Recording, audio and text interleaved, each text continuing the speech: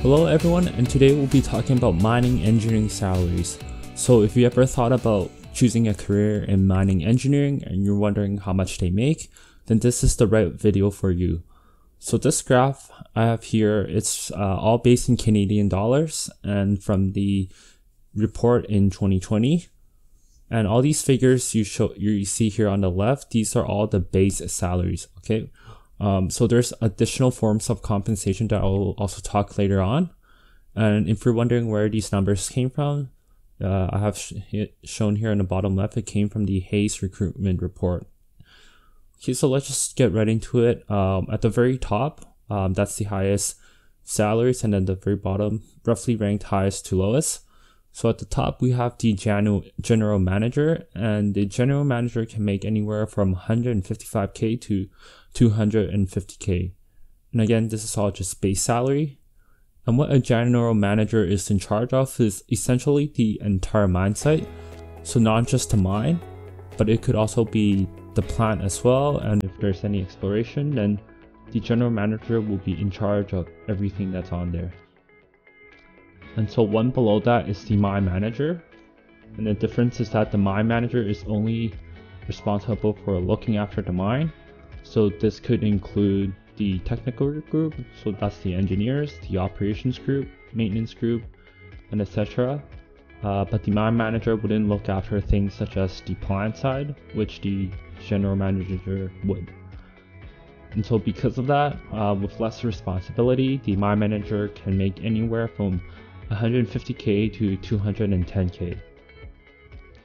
And in terms of the years of experience required to reach these roles, it largely depends on the mine site that you're at. If you're at a bigger mine, then you probably require more years of experience, probably at least 15 to 20 years of experience.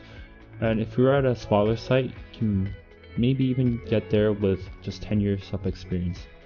Again, it really depends on which mine you're working at.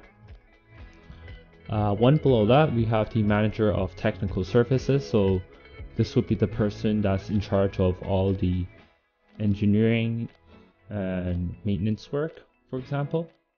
And this person can expect to make anywhere up from 150 to 210K. One below that, we have the superintendent, who makes 120 to 170K. So the superintendent is more on the operation side, and that person will be in charge of all the operators in the field. So you don't necessarily need a technical degree, which is why the salaries is a little bit lower on the starting end, but you can make a little bit higher. And after that, we have the engineering manager, who makes 165K to 200K. And the engineering manager, as the name says, is in charge of all the engineers.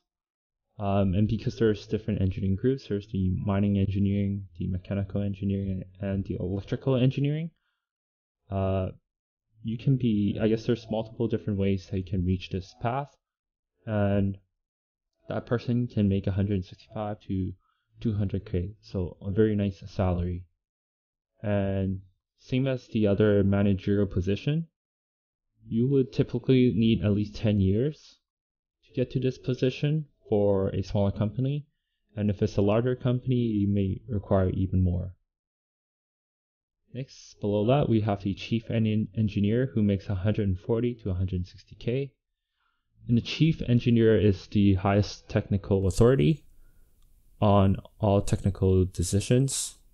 This person would have the most experience out of all the engineers, and possibly even more experience than the engineering manager.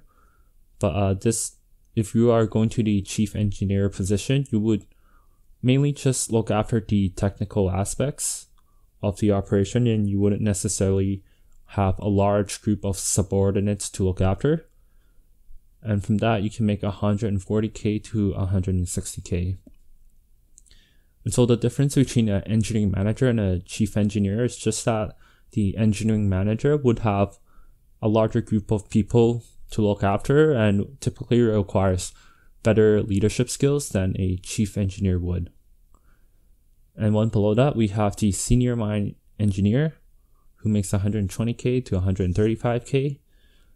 And just reaching this position also depends on the years of experience that you have and depends on what size of mine you're working at. If you're at a smaller mine, maybe you can reach this after 5 to 7 years. For bigger mines, maybe 7 years plus. And then the one below that, we have the mine engineer who makes 80 to 110K as a base salary. And the mine engineer typically requires at least 4 years to reach this position. And then EITs can make anywhere from 60 to 80K. It's not mentioned here, but this is something that I know from experience. And one below that, we have the mine technician who makes 55K to 85K. So EITs are different than mine technicians in that EITs require a 4-year bachelor degree, whereas the mine technician typically won't require that. They probably just have a diploma or maybe even no degree, and they probably do more hands-on work than the engineers. So they make 55 to 85K. And then after all of this, we have the mechanical and electrical engineers. So the mechanical engineers make 80 to 120K, and they can look after a variety of different things. They could be looking after the mining equipment, which is the trucks and shovels and dozers, figuring out a maintenance schedule for them, or they could be working on the plant side and looking after that. So similar to the mining engineers, mechanical engineers require typically 4 years of experience and as well the professional designation to reach this status. The senior mechanical engineers require 5 to 7 years of experience, and they can be expected to make 110 to 140K. For the electrical engineers, they make 80 to 120K, and similar to the mechanical engineers, they can look after the electrical systems on mining equipment or on the plant side as well. And senior electrical engineers, 110 to 140K. And again, this is also typically requires 5 to 7 years of experience. And lastly, we have the ventilation engineers who look after the ventilation underground. And because this is only for underground positions, you typically won't see this on open pit mines, and they can make 80K to 120K. And so all of these salaries are in Canadian dollars, and while you could just directly convert them to say US dollars or Australian dollars, what we typically see is that the compensation actually varies quite differently in terms of the overall package. I seem to find that the Australian counterparts, they pay a higher base salary but less on the additional compensation, whereas the Canadian salaries are a bit lower than the Australian counterparts, but they have more in the additional compensations.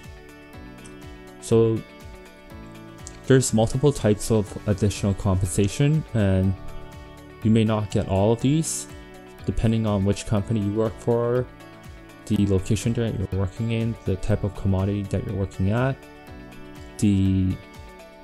how the company is performing, how your individual performance is, the commodity price, market conditions. So there's a lot of things that can affect your additional compensation. So first off, we have bonus, and this can vary depending on all those things I just mentioned. But if you want a rough figure, you can assume 5 to 15% of your base salary. Next up, we have stock units. So stock units are typically reserved for those who are in the higher level positions, such as managers and above, or for those who are performing exceptionally well. You can expect to see stock units as part of your compensation package. For remote living allowance, this depends on your company that you're working for, but some companies will give you an extra bonus for living in remote places. And after that, we have the Northern Living Allowance. This one is just specific to Canada, as far as I know. but the government of Canada will actually pay you $55 or $110 per day if you are living in a northern area that's also remote. And for example, I'm living in Fort McMurray, so I'm entitled to $55 per day each day that I'm living here in Fort Mac. And there's also places, if you're even more remote than Fort Mac, then you'll be eligible for $110 per day. Some companies will also give out relocation assistance, so that's just the initial lump sum of money to help you relocate to a different area. And some companies also provide housing assistance. So this is the longer term assistance that would say, for example, pay for a portion or all of your rent, or provide you some financial help for providing a down payment. I could also include overtime. Some companies pay overtime, and some positions do pay you overtime, but some doesn't. And this really largely depends on the company that you're working for and how their compensation is structured. But if you're an operator, then you can make really good money working overtime, for example. So that's it for this video. If you have any questions, feel free to leave a comment below, and I'll get back to you as soon as I can.